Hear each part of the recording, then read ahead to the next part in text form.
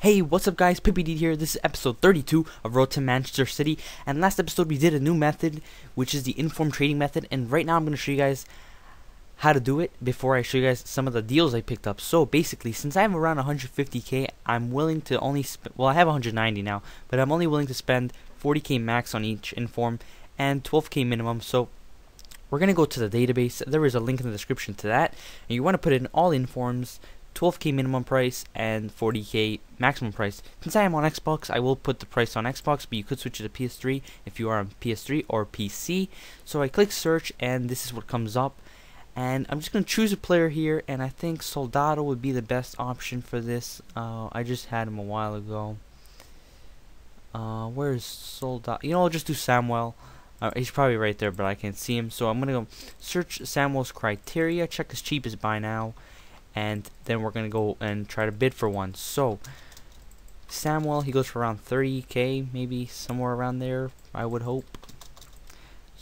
Okay, so his cheapest is 32k, and then we're going to go over to FootWiz, and let's say I sell him for 31k. It's going to tell me that I get for 29k. So what I want to do is bid 27k, 2k less than what I'd get, because 2k profit on an inform is good enough.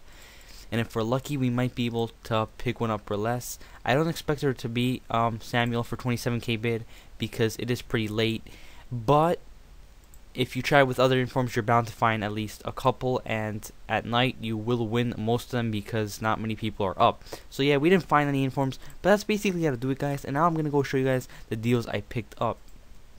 Okay, so I picked up a Gaetan in a 4-1-2-2 for 16k, and he should sell for 18, maybe more. I picked up this Howides in a 5-2-1-2 center back for 21k, and this Inler in a 3-5-2. This is the second Inler, so don't get mistaken, for 21k. And yeah, that's pretty much it. I also managed to buy a 3-5-2 card using the FootWiz thing. I don't know if you guys know how to do this, but you go to Ultimate Team, and you go to Formations, and you click View, and it tells you what the cheapest bin price on a formation card is, which is really helpful. So I only paid around 1.5 for the 3-5-2 card, and we're going to store that in Club, and we're going to put it on Santa Cruz later. So yeah, I'm going to go sell these informs that I picked up, and we're going to do another trading session to make more money, and I will see you guys then. Okay guys, we are back, and we are at 199k. We're literally 40 coins away from the 200k mark, which is a little bit annoying. But other than that, we did sell the Gaetan for 18k, so we made around 1k profit on him. Inler sold for 26, so we made around 3k on him. And Howides sold for 27, so we made about 3k on him. So we made around 7k in that trading session with the informs. And now I'm going to go get some more informs and see if we can make some more. Okay guys, I am back, and I picked up 3 players once again. It was kind of a tough day today, but I managed to pick up some nice deals. I picked up this Ramis in a 4-2-3-1 for 14.5, this João Moutinho at center mid for 23k, and Huntelaar in a 4-1-2-2 for 24k. Now I'm going to go sell these players, and I will be back when they have sold.